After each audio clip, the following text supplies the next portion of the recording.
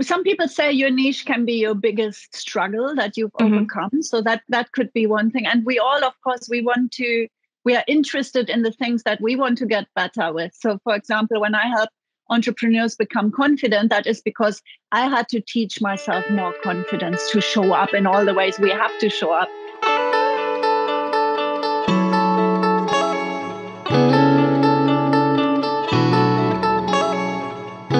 Hello. Welcome to my podcast, Biz on the Brain, with your host, me, Annemarie.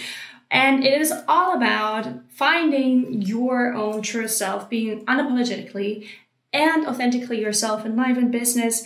And the podcast centers conversations with other entrepreneurs to really tap into your own way of showing up in a personality, heart-based business and leading projects from your soul and infusing your essence into all of the ways you show up online to make it really easy and attract the right kind of clients, and also maybe reconnect with your intuition and showcase your values in all of the aspects. And in this episode, I'm talking to coach and hypnotherapist Gwendi Klisa, who has been the niche queen, and she still infuses that in her work. But she found that there's a lot of mental blocks that show up when you start to specialize or when you start to narrow yourself down, because for some people, specialization comes naturally and is very much in tune with themselves. But for other people, especially neurodivergent people like myself, specializing can feel very limiting and very triggering, because we always so get the messaging a lot of times that we're just not enough or too much, or need to control the way we show up in corporate and communal spaces that are centered around commerce, business, and entrepreneurship. And that's just a lie. One of the many lies we tell ourselves that get so deeply ingrained in our brains, which is why hypnotherapy is like a cheat code of sorts for your brain. It's really, really interesting. And so without further ado, I'm going to let Gwendi introduce herself and tell you more about what hypnotherapy is and what people think it is and what it actually is, so we can clear all of those superstitions and stigma and misconceptions.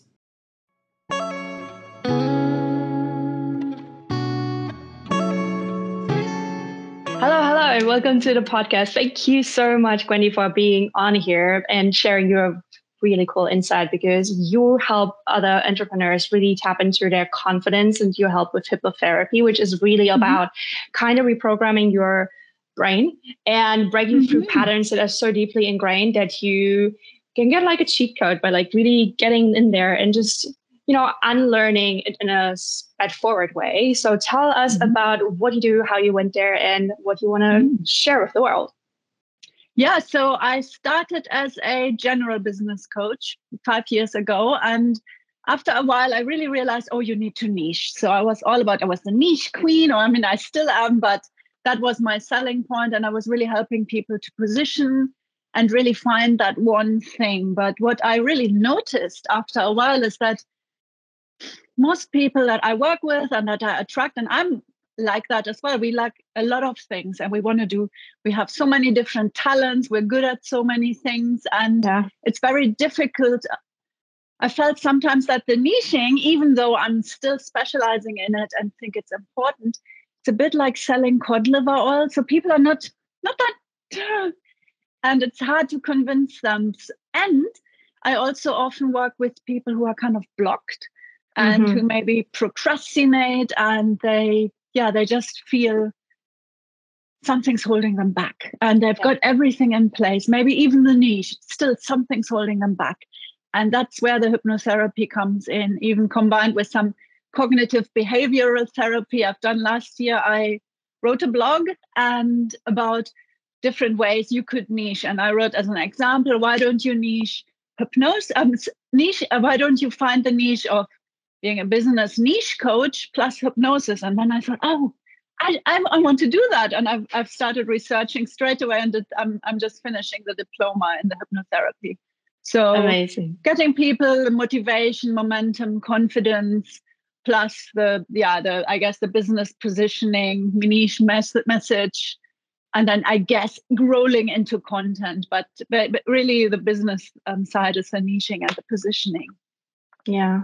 And I find that with niching down, like you said, it's a bit like, selling like a super serum, but not everybody is just specialized. Not everybody has to be specialized, because that is the beauty in like diversity, right? You have people who want to see more of a bird's eye perspective, like what I do, or you have people who just do one specific thing and then are really good at it. And if they work together, that has such a good synergetic effect, because you can use different talents and different ways of looking at the problem from within and from without to complement each other. And so it's really important to know what you're really good at and what you want to put out in the world, so people can like see you as an expert in some field, but it can also feel very limiting in the niche. And I think that also ties in with mental blocks, when you feel like you have to only showcase certain parts of yourself, or you're not worthy enough. So you have to pose as an expert, and you have to be good before you can start. Even like a lot of people are not ready to start a business until they actually at some level, or some people are afraid to charge until they actually have a lot of expertise, when we all have something that we can share with other people that is worthwhile, because we're like a step ahead of some people. And so we can always share something. And what is your take on that, on niching being super limiting? Like, how can you use it to your advantage, but not use it to just really strip away all of your multi-passionate self? Yeah, so there's a few things. First of all, I've always said your niche is a portal, not a box. So I always welcome my clients and students and people that I speak to say, see your niche as something, an entryway into your world. You don't need to just be in that box.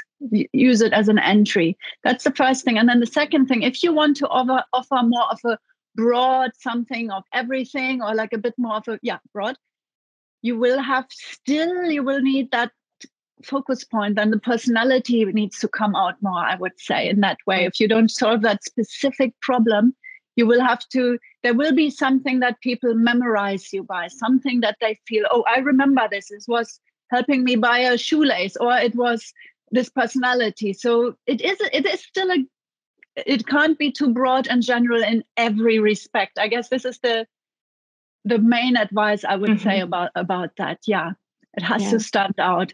Otherwise, people will browse past. And of course, the bigger somebody gets, the more general they can be. I mean, people like Oprah, she can give you a good life guide.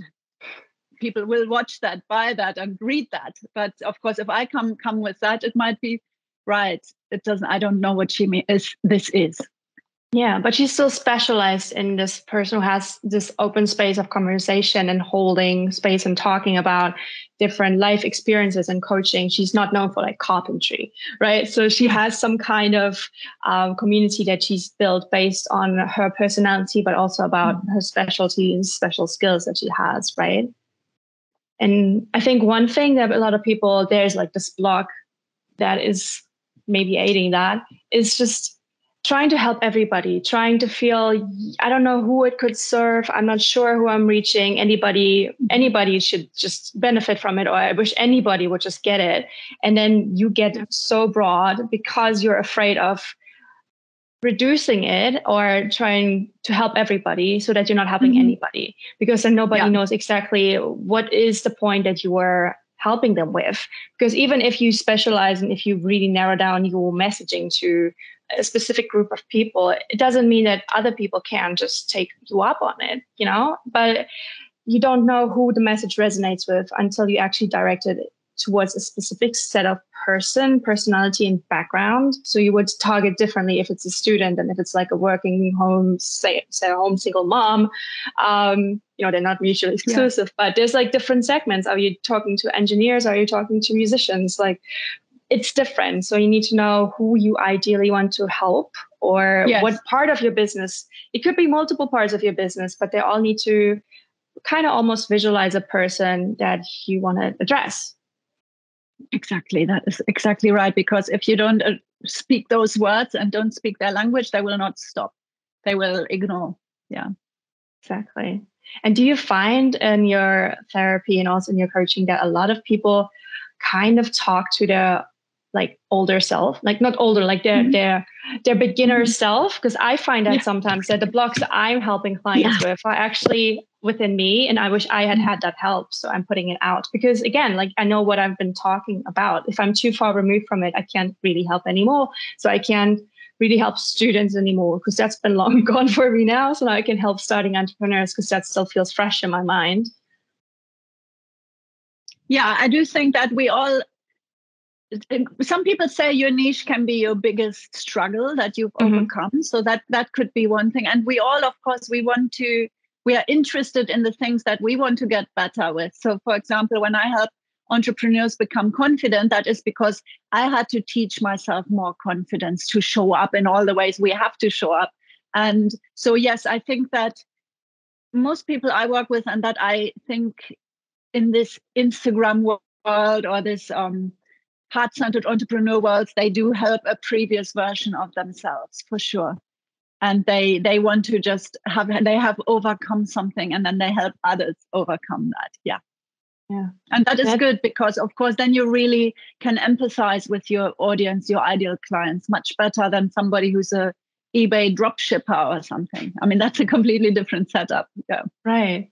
And I think that's so important that you actually talk to humans and show up authentically. That's why I'm not a big fan of these picture perfect gurus who have it all together and who just preach something from their little pedestal, because it doesn't feel real. It doesn't feel relatable. There's just this little discrepancy. And I see quite a few coaches also do that, this kind of authoritarian air where you have to take their word as gospel and you have to implement it. Otherwise, it's all your fault that you're not making 15K a month or whatever. And again, this is just a lie when you realize you want to put your perspective on other people without knowing what their ideal setup is in their business, but also their internalized blocks, because you can just... I often know what to do, but I just find myself incapable of doing things. And then I have to look at it and I'm like, maybe it's a money block. Maybe it's a block of feeling like rejected. So I don't want to put myself out there and be vulnerable on social media. Or maybe I'm just tired and overworked myself. And I think it's something else. You have to be so mindful of it. But sometimes if you're having a help of like a coach or a therapist or doing hypnotherapy, it's so interesting. The things that you uncover sometimes are just... so essential to you, and you don't even recognize them in little daily things that trip you up, that don't even feel connected to this bigger issue, which could be just a simple as if childhood wound, feeling like never heard, right? So it could show up in a client meeting, it could show up in a grocery store, and you don't even know where it came from. It's not easy to understand, and you can overanalyze it. But if you really dig deep, and you can do years of in-person therapy, or you do a 10-minute therapy session with hypnosis. And so tell us about what is hypnosis, because I think there's a lot of misconceptions about it. Yeah, that's right. Exactly. So most people know hypnosis from the media, from movies, and there's of all mind control, and it's all very, you turn into a robot, or you do things you don't want to do. That's what people assume, or it's sleep, or those kind of things. And also there has been a movement where the hypnosis is more down to the hypnotherapist who does some magic. And all of that is not true. Nothing of that is true. It's only hypnosis is you're telling yourself something. You're hypnotizing yourself into something that you want to believe. You step into the best version of yourself, and you are really hypnotizing yourself to take that action as well. So that is the hypnosis I do. And it can help people to overcome any obstacles, really, in terms of I'm stuck. And of course, the action is also part of the hypnosis then in the end, if you want the results, because just telling yourself things and believing them is very good. It's a great start. But then, of course, you need to implement as well. Exactly. And that's it. And you will not be able to do things that you don't want to do. And it's also, you get better at it. You can practice it. So it's maybe the first session, people, they feel it doesn't work. But in the end, everybody who's got just some imagination and who's willing to practice and implement can learn to be a better hypnotic subject. Yeah, it's just really being open to it. And for people who want more like scientific approach, there's a thing called neuroplasticity. Like throughout life, we learn things, we have beliefs and habits that we can train ourselves. And sometimes it's unconscious, or sometimes it's been like trained from our childhood environment into us. And sometimes it doesn't work anymore. It doesn't serve you anymore, or it's a coping mechanism. And you can just try to do affirmations, or you can catch yourself doing it. But sometimes that isn't enough if you don't take the action, or if you just consciously always catch yourself in the moment and try to shift the perspective, shift the thought. So if you really get down into your subconscious, when you're like in this kind of state, it almost feels like before you fall asleep, that moment before you like fall, that's where you kind of put yourself in hypnotherapy. And then you can look at, from what I understand, you can look at like, what is the trigger? How does it feel like? Or what would you wish had happened maybe in that moment? Like you can show up as your like adult self and lead your inner child. And next time you're like, I got this. You don't need to show up when I'm being triggered, because I will defend you. You don't need to cry or like throw a tantrum or like freeze, whatever it is. And then you can just ingrain the new thought that you consciously want, like, I want to show up more positive. I want to have more opportunistic views where I see things as abundant and not as me trying to protect something that I think is lacking in the world, right? It's just a different mental conscious shift that you then can try to imprint on your subconscious. So it's not like manipulative in any way. It's just really showing yourself love in a way, For sure. It's a big thing. Also, what you say is right. The first session will be an assessment. And I wanted to say, people have thoughts and beliefs. So in this assessment, I would look at, first of all, just identify one situation. So anybody who's listening or watching and who thinks, there's something I'm not confident, and then you go, what situation do you want to look at? And then we look at, maybe there's a social gathering where they don't want to speak up and don't give their opinion, and of course that translates into any communication apprehension. It can be speaking on stage and so on. But you look at that one situation, and then from there you look at your sensations in that situation. What am I physically feeling? And those physical signs, if you learn to tune into them, the next time you will be able to see, oh gosh, my heart is starting to beat, I might be getting anxious. And then you become conscious what thoughts are going through my head, because they just flow through the head so quickly that sometimes we don't grasp them, but they've already damaged us in a way that we feel bad, we feel sad, or we start getting down into that downward spiral. So the sensations are really important to intercept. And then, of course, identify the limiting thoughts. Exactly, because it is really the thoughts that kind of make up your reality, and that will result in feelings. So if I would insult you in a different language, you wouldn't feel it, right? Only because you attribute some meaning to words. Not that I will do that. I will not insult you. But I'm just as an extreme example, if someone would just yell at you in a different language, you might pick up on the words or whatever, but it might not actually be something that you take on personally, because it might have nothing to do with you. It might, you just pass by and someone starts shouting randomly. You're like, well, it's not about me. And then you can, notice what it does in your body. Maybe you just feel like you're taking on the world's anger, and you're like, oh my God, I did something, I look at him funny or whatever. And then that is telling yourself a story, and that story will trigger something in your body. And when you realize, oh my gosh, every time I feel like anxious, it just feels like, I don't know, a gray ball of something over my heart, or like when I get agitated, it feels like this. And when I get excited, it feels very similar. And the more you actually allow yourself to feel into it and to like be curious about it, instead of pushing it aside or judging it. That's like one of the things that people are like, feel your feelings. Like, how do you do that? If you've been rationalizing, it's really hard. So just analyze your body like a scientist, just like a kid analyzes, look at my goosebumps. Like if I just like suck on my arm, look at the hickey I make, like stuff like that. Just do it for your emotions, So, and that is really cool as part, not just to hypnotherapize yourself, but also like learning these techniques. I think it's really, really important. Yeah, because it is therapy. Business requires a lot of guts and a lot of showing up consistently and against the odds, and always pushing yourself up again, trying new things. And some people, or most people, need a break sometimes from that. And it really, of course, helps them to have a toolkit to be stronger in that way and more confident.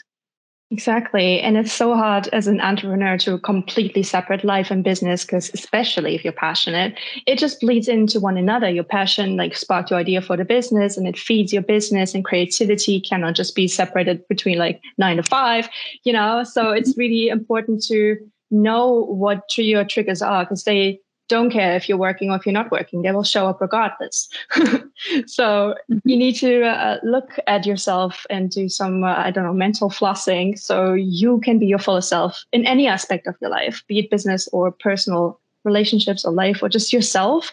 The relationship to yourself, I think, is so often easily forgotten. It's always in relation to other people that you're like, oh no, I could be a better friend, or should be a better worker, or should perform better for other people, or like be more generous, or what about yourself? And then self-care, people are like, yeah, let's have a bubble bath, or like just like go on a shopping trip. Like, but is that really it? So, looking at yourself through what you actually need and what you didn't get as a child, maybe. And then, all ties into the blocks as well. It's like, I love psychology. There's like so much layering in there. Yeah. That is true. That is true. Yeah. So how do you feel about people who want to like be braver in their business and show up authentically and vulnerably? Is that a word? More vulnerable? Yeah. But yes, that's a word. Yeah, but they are a bit afraid to take that step, because a lot of people think it might actually repel people if they show up and maybe start cursing and dyeing their hair or whatever. But in my opinion, it's actually the opposite. But what is your take on this? Yeah, I mean, the cursing and dyeing their hair is, of course, a thing that it's easy to do, I think. I think the real scary parts come when you actually share what's going on in here, and what's my shadow. Maybe you don't want to share, of course, always only share things you've overcome and things that are not raw anymore. Of course, you don't want to really, have really important. Yeah. Yes, just say that really, again. You need to process your trauma. Don't put it out there, because then they're actually vulnerable in a not good way. Gosh. Of course. That is the preamble to that. But if you feel it doesn't agitate you anymore, it's past, you've closed it and you've worked through it, then of course that is still scary to share. But that is something that will show the real behind the scenes and the real backstage. And of course, it needs to be relevant to the business. I wouldn't share any story of my life which is just a bit vulnerable and weird or scary or interesting, of course. But if it relates to my business, if it shows my values, if it inspires others, or if it really shows your USP, that is a good one, So if I share a story that really points out my how I've become more confident, for example, that will help people, because I say this is what I've done, and of course hypnotherapy helps, or why I've niched, why I'm for example, a story about minimalism, that I love decluttering, love having everything really simple, and I've got only one thing of each. That of course really nicely goes into the niche story. So that as an example. So sharing, I think, is, firstly, on the surface, it's good to show up authentically in terms of your hair and your language and all of that. But then also what the stories, I think everybody needs a few of those. No, and absolutely. What I've also once heard, which I really loved, is share your personality, not your personal life. So that was really good. And for me, really freeing, because I don't want to be every moment, oh, I'm going shopping, I've got this, I'm eating this, my kids are doing this, so I don't want to do that. But and I don't think that is always necessary as well. Yeah. No, absolutely. And that's actually one thing that is really easy in content marketing, to say everything is content, which is true, but it doesn't mean that you have to share yourself all the time with everybody. Nobody owns your story, or you don't owe anybody your story. The same in business. So I think that it gives yourself a lot of freedom, but also takes away some of the anxiety. When you're not ready to share it, don't. You don't want to just dance in the videos, don't. You don't want to talk too vulnerably. Exactly. You just want to get baby steps, do that. So you need to experiment with it, because that is the beauty of social media. And finding people who resonate with it and sharing the stories really, I find, connects me with other people who are in the same boat, where I, before that, found myself feeling isolated and I'm like the only one having this problem. And then you put it out there and suddenly strangers come from everywhere on the internet and tell you, it's me. Thank you for sharing that. I hadn't heard about anybody telling me this before. And that just reaffirms yourself, and that just builds inner trust as well, because you can't just build your own trust and your own mental health by yourself, because you're always living in relation to other people in a society. So you have to be mindful of how you interact with people, if they have your support, or if you can create something that supports you, knowing your needs, right? And so I guess it goes back to the hypnotherapy, like where you discover what it is that you need, and then you can do that.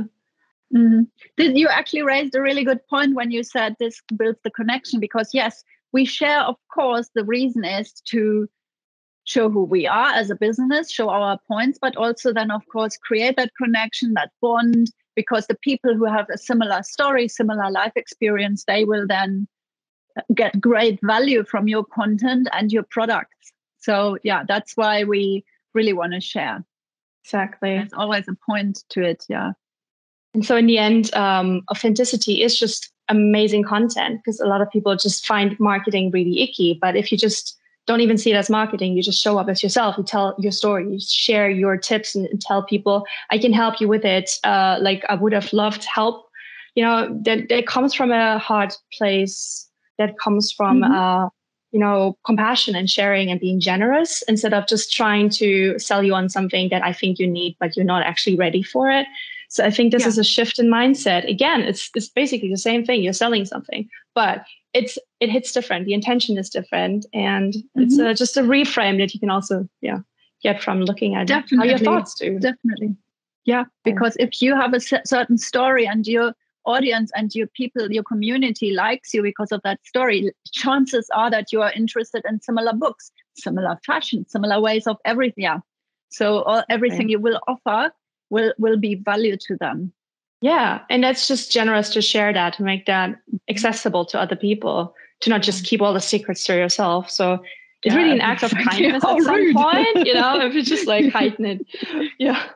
So, oh my gosh, I could go on and on about this. I love this so much. So is there any thought you want to share that we haven't touched upon before we wrap this up? I think what is really important is the daily consistent action. And I want to also address this, because in my community, when I say, oh, you should post every day, people don't want to hear that. That is not what I've got actually another point as well, which people hate.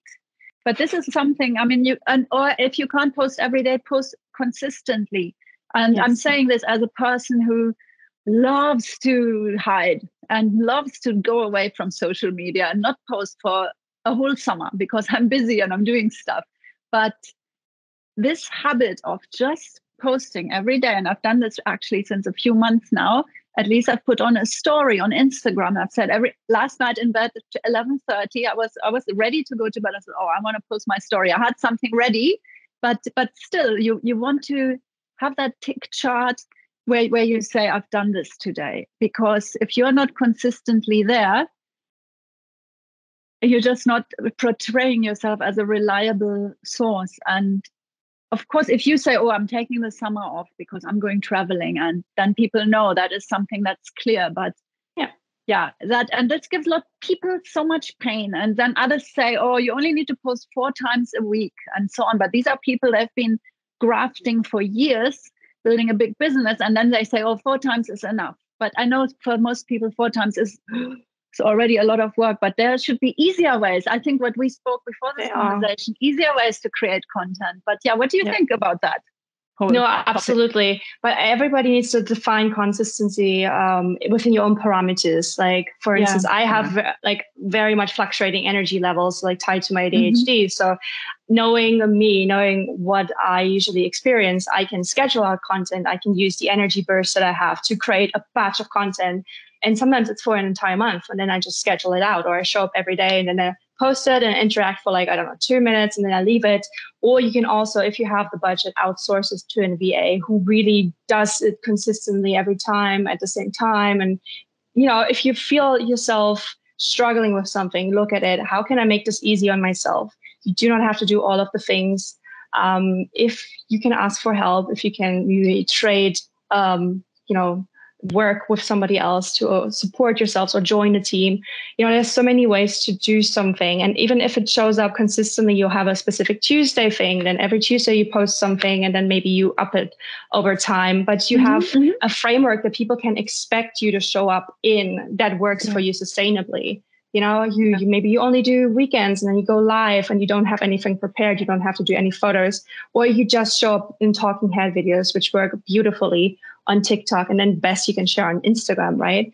And then experiment with it. If you don't want to post all the photos or if you don't want to post all the videos, find an app, find a frequency that works for you and make it work in that way. It's not about listening to somebody telling you how many times you need to post, when time to post, what type of content. It changes all the time. The algorithm isn't your friend, right? So you need to be your own friend. I love that. Yeah, you said it well. That's right. Find your own rhythm, find your own way. Yeah. For me, it's the daily, because otherwise I just slack. Yeah, well, that's good.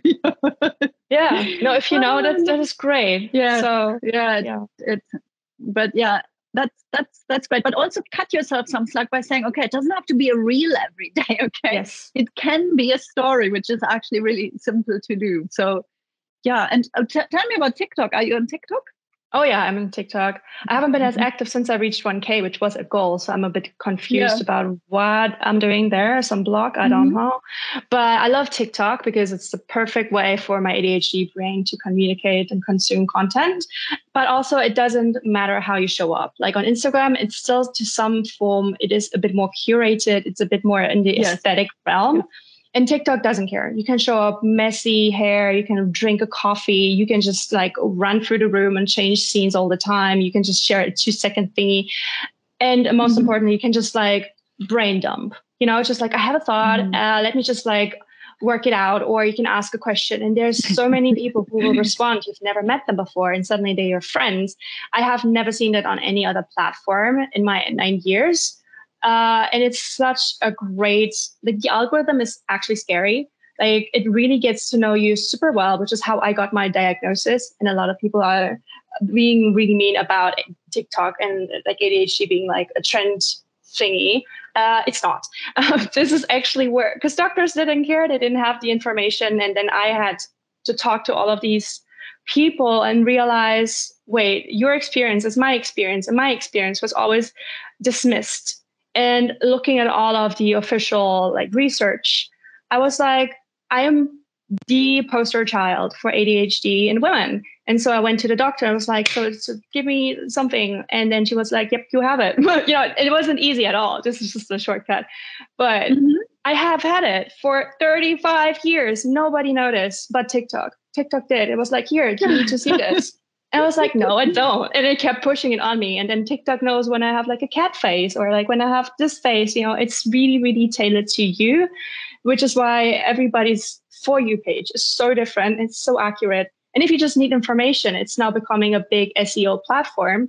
A lot of more people search for tips on TikTok. If you need like how-to videos, people are searching on TikTok. They're not going to YouTube. YouTube doesn't like it, but this is what the trend is, right? And so I find it so easy to just show up and find out how you want to show up, what is easy for you so you can be consistent and experiment without any sort of like constraints.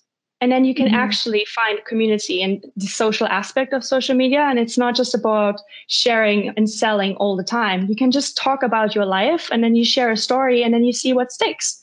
And if it doesn't work with your brand, you just don't use the specific hashtag, right? All the hashtags help you categorize your post so it can be shout out to the specific people. They don't really work as well on other platforms, but on TikTok, it really helps you reach the people if you use specific hashtags. So you can try different parts of your business on the same platform without having to have multiple accounts. So it's really a personality-based approach. If that's what your business is doing, you got to do TikTok, I think. But it can be very overwhelming. So just saying that, but I love it. I love it. Yeah, I love it too. It's kind of scrappy. It feels a bit scrappier than Instagram. So that's exactly. It's true. I love that. And what I also wanted to say, if you still want to have another topic, if you still have some more time, I do have time. Cool. What I recently noticed, because the hypnotherapy, I'm launching that, and then I'm in this WhatsApp group with other hypnotherapists who are also launching, and kind of the thing, how do you start your business? How do you get the traction? And for me, it's always, I would put an introductory offer saying, guys, I'm doing a less expensive. I mean, I'm going to be top end, but this will be less and often an investment. And that's how I would start. And they're like, no, never discount. It's just bad if you do 4 times sales. And everybody went like, yeah, we're never going to discount. But I just want to see the danger of people who are just starting. They have no testimonials. They have nothing to back up their new business with. And then they're just going in there. I don't know if they would do actually high rates, but what do you think about that kind of thing? It really depends, again, like you said, on your clientele. And if you already have a network that knows and trusts you, like in business terms, warm or cold leads. And then what are your marketing focal points? Like if you just want to do SEO, if you want to do regional, if you want to do more international virtual offers, if you want to do social media and all of that, you really need to look at what you want from your business, what you can like keep up sustainably or outsource. Right. And also where your client hangs out. And one thing, especially if you're starting out, and a lot of people who are just, very new to business, who don't have the experience, maybe like us, like 10 years ago, I would have been there. And then I thought, I got the messaging from so many people, you need to offer everything for free so you can get your name out. And then you need to like give discounts or free sessions or trade for work kind of thing. But that is really dangerous, because it just shows that you're not valuing your work. It looks like they're taking a gamble on you, and then you can never get the exact same value back. So you feel like you're not valuing yourself either. And then you are attracting those people who are looking for freebies, who might not actually value the work, because I find that the lesser you price yourself just to please everybody, the more tricky your clients will be, the more demanding they will be, because they don't understand the value you're providing, especially if you want to over deliver. You cannot make them happy. And sometimes it is really just about showing that you put a price tag on it for people to gauge if they're ready to commit. Because at the end of the day, money is some kind of exchange of energy, of time investment, or just respect of some sort, right? So you want people that actually value your job. So you need to find the network that is at that price point level. And then, you can research your competition. But I think, especially in the beginning, you can do also early bird pricing. So you can say it is very limited. Yeah, that's what I mean. In return, I would also like to have your testimonial on it. Yeah. Just honestly. Exactly. So it is basically the same value, because they will give you their point of view that you can use to market yourself. It's free content, right? It is their perspective, their face, their words, which also is marketing for yourself and research for you. You can use their words and find a language that your clients converse in. So it is really valuable for you, especially in the beginning. And then as you go and grow your business, you will also raise the prices naturally. Right? Yeah. Anyway, so in the beginning, it is valuable to open up your expertise, but you are not seasoned yet. You have a lot of skills and expertise, but you don't have all of the experience under your belt yet, as if you were in 5 years' time. So it makes sense to be a bit lesser price, but make it enticing with.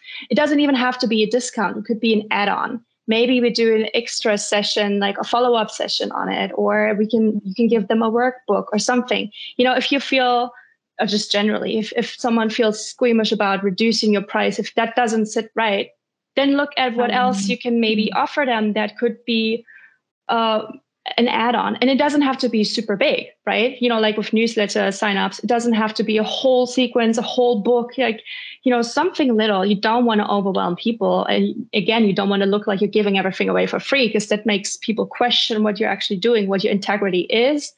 The energy behind it is really sometimes easy to spot where you're like, oh, they look a little bit desperate. That's maybe not what you want to come across as, but that's how it can look. So if you come at, I want to really generally help people, but I also want to get something out of it because I'm new, then asking them for the testimonial maybe is a good way to go.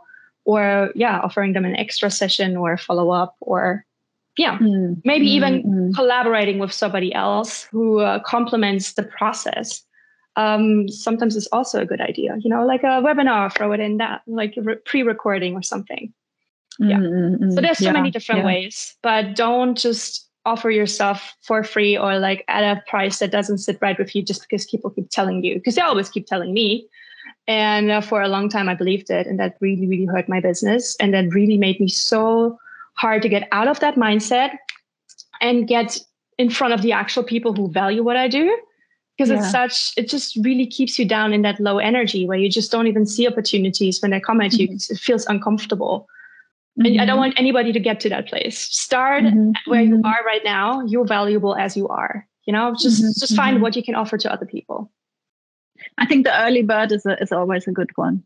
Yeah, early bird with the actual price written down as well. So it's not like, oh, this is actually a very low price. Always that they already know this is going up. Exactly. And that's also like a little rewards, like a little competition, like who can be there fastest? People like that. And just like, oh my God, I'm one of the early adopters. Like I'm a vanguard, like I'm doing something cool. That in itself can sometimes feel good for people. If you're helping shape a new business or you're trying something new, that is really enticing to some people. And other people just want to sit and see what happens, and they will never take the early bird offer. And that is fine too, So it's good to reach certain set of people if that feels aligned with your business. And early bird is pretty good. Also, it helps you gauge interest as well, right? It's also a marketing tool and research tool in itself. Yes, it is. Yeah, well, thank you.